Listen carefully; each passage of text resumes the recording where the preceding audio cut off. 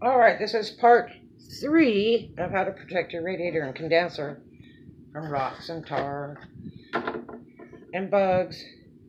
Anyway, I have put this on the back pretty good. There's the front. Okay. And there's no damage to here or anything like that. It's fine, no drips or anything because that glue is real thick.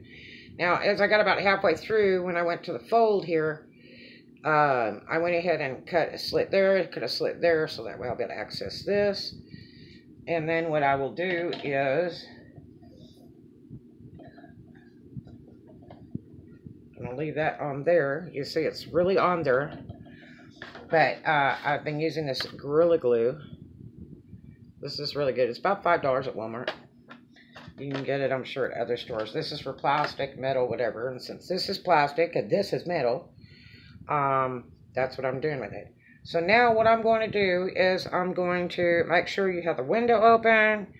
It's better to do outside. I'm only going to do a little bit here because I don't want to be breathing this. This stuff kills brain cells. But what you'll do is, and I got a little napkin over here. You're going to take it now, and it can still be wet. This stuff dries pretty quick, but you have to let it dry overnight to make it waterproof and everything. But even if it's still wet, you can do this. But you'll take it and start laying some on there.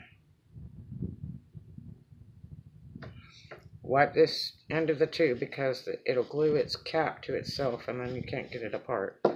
And take a popsicle stick, this is kind of like a corn dog stick, or a tongue depressor, and just smooth that down.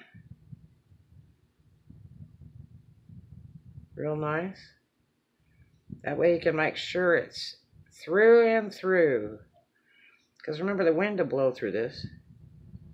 And then when you want to wash it, you know, you want to make sure that it doesn't come off.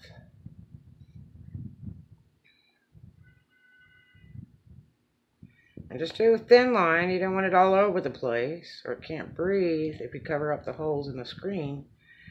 But it also is nice because it has a little kind of a blackout look to it for whatever's behind it. Now this belay grill is an overlay. The second set I had to order. And so it overlays.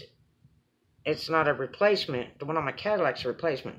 But the black will help black out the stuff in the back too. But this is wonderful.